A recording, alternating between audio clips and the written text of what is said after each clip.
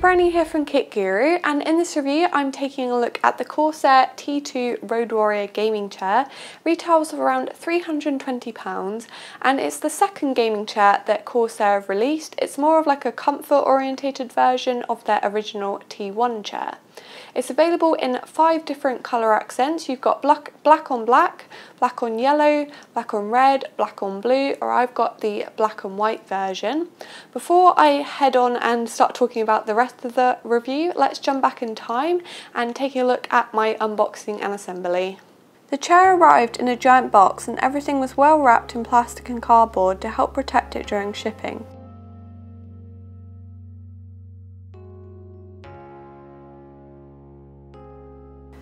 The instruction manual was good and it was clear to understand. It was a small book that had plenty of good pictures.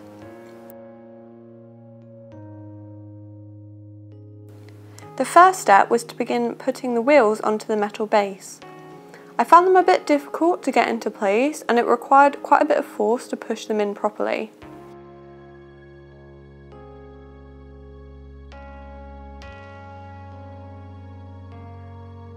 I then placed the gas lift into the base before sliding the plastic cover over the top.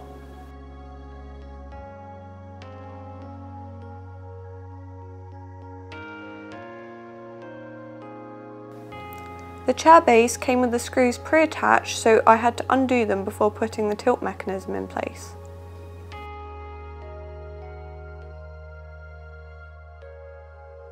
The armrests on this chair are pre-attached, but it looks like you can remove them if you're not a fan.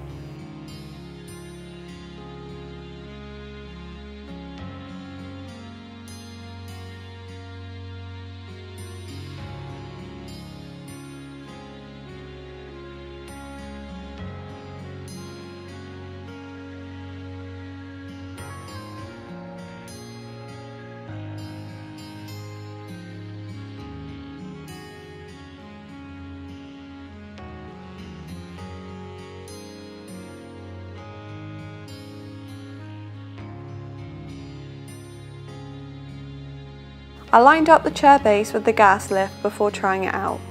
This is where I found out that the gas lift was faulty. It just wouldn't adjust the height of the chair. I tried to get it to work for quite a long time by taking the chair apart, reassembling the base, and then I eventually gave up and emailed Corsair. Unfortunately, these things can happen and they did send me a replacement gas lift so I could finish building the chair a week later. The replacement gas lift was pretty stiff at first, but it has started to loosen up. The back of the chair also came with the screws pre-attached, so I removed them before lining up with the base.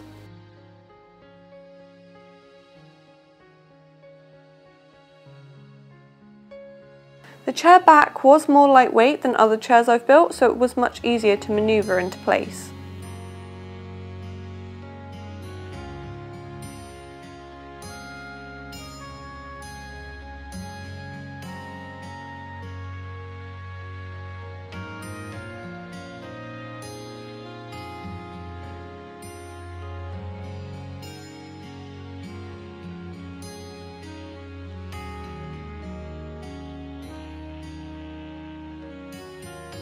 I made sure that all the screws were done up nice and tight before attaching the covers using a screw for each.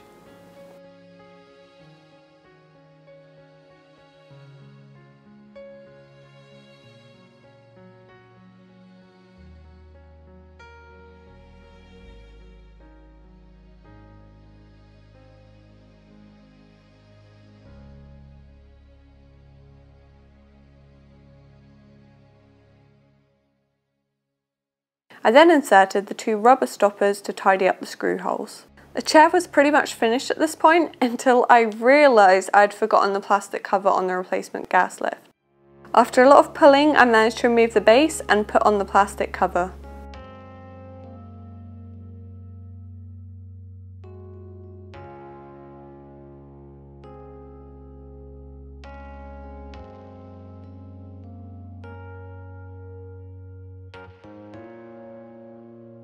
The final step was to attach the lumbar and neck support pillows with the elastic straps.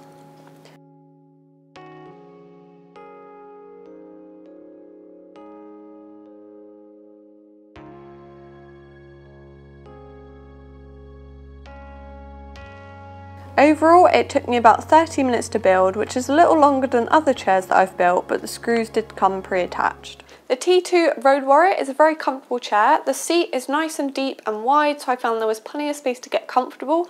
The backrest feels quite supportive and it's a really ergonomic shape. It's much more comfortable if you remove the rather overkill lumbar pillow though. This chair also comes with a neck support pillow, and I really like this because it sits at just the right height for me, and because of its sort of like thinner shape, it actually feels like it's doing something. Both of the pillows are coated in a really nice soft velvety fabric, and they actually have like a zip across the back of them. At first I was like, oh good, they're like washable pillows, but when I unzipped the neck pillow, all the stuffing just sort of like fell out of it, so I'm not really too sure on their purpose. It did mean though that I could unzip the lumbar pillow. You can actually see that it's filled with like foam, which means it should hold its shape quite well over time, and also explains why the like support that it gives is so intense. The seat and the body of the chair is made of cold foam, so it does feel a little bit firm at first, but I think that it should sort of help it hold its form and stop it compressing over time. The chair is upholstered in a mixture of PVC and PU leather, which means that it is easy to clean, but it can get a bit of hot and sticky. However, they have put some air holes into the backrest and the seat of the chair, so I think that should help. However, unfortunately, the leather does actually feel a little bit thin in places, and I'd be a little bit worried about how it's going to hold up over time. The T2 chair has a good range of adjustability, and yes, it can do this. Using the handbrake style lever on this chair, you can recline the backrest up to 170 degrees, and then if you unlock the rocking tilt mechanism, it then reclines a further 17 degrees, effectively putting your head below your legs like a bat, or as I found out, if you do it a little too enthusiastically, upside down on the floor. The gas lift on this chair is class 4, meaning that it should be of good quality, but I did find it really quite stiff at first, even though I did get a replacement. However, fortunately it has sort of loosened up a little bit over time, and the height can be adjusted from 51.5 up to 60 centimetres. I'm about 5'7", and I definitely think this chair is more suited to taller users, as I can only get my feet sort of flat on the floor at its lowest setting. Also on this chair, I found that both the paddles to adjust the tilt lock and the gas height were quite small and awkward to reach.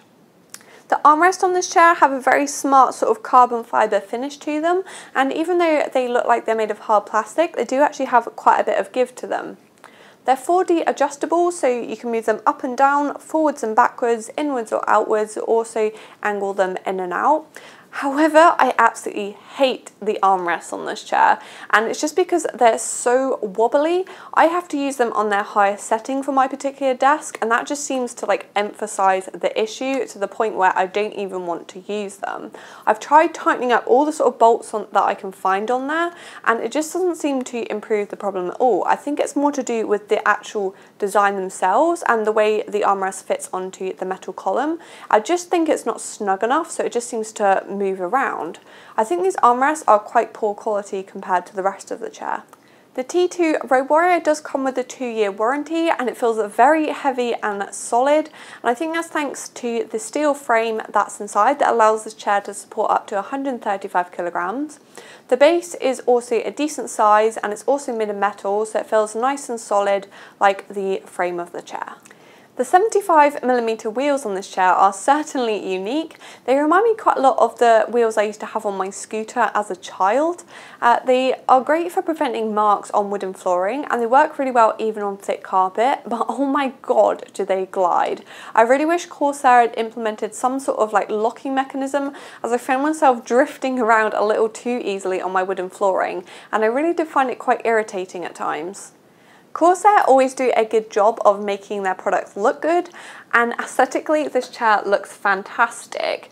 It's still got that sort of like sporty vibe, but I think it's much more adult and stylish than a lot of its competitors on the gaming chair market. I really like all the stitching on this chair. I think the black and white contrast looks really good, and it's all nice and neat and gives it a really premium look. The carbon fibre style material all across the back of the chair and on the coloured accents matches the armrest really nicely, and it fits in really well with the racing style design. I like the angular design of the plastic covers they've used to disguise the recline mechanism, and I think the little rubber plugs to hide the screws are a nice touch. The branding is very tasteful, with Corsair sort of embossed into the backrest. There's a very smart embroidered logo on the back of the chair, and there's also some subtle branding on both of the supplied pillows, the recline mechanism, and also the two plugs to cover the screws. Overall, Corsair have done a very good job of making this a really attractive chair, which I think is very important when it comes to a piece of furniture. So the big question is the Corsair T2 Road Warrior worth the £320 price tag? And for me, the short answer is no.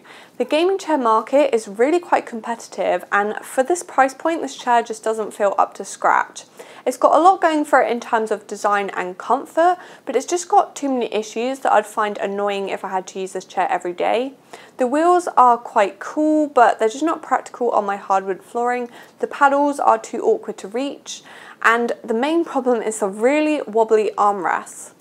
I think that if you can get over the issues that this chair has and you're a big Corsair fan, you're going to end up with a chair that's really quite attractive and comfortable, but it's just not for me. If you like this video from Kitgeary, give it a thumbs up. If you'd like to see more from Kitgeary, hit the subscribe button.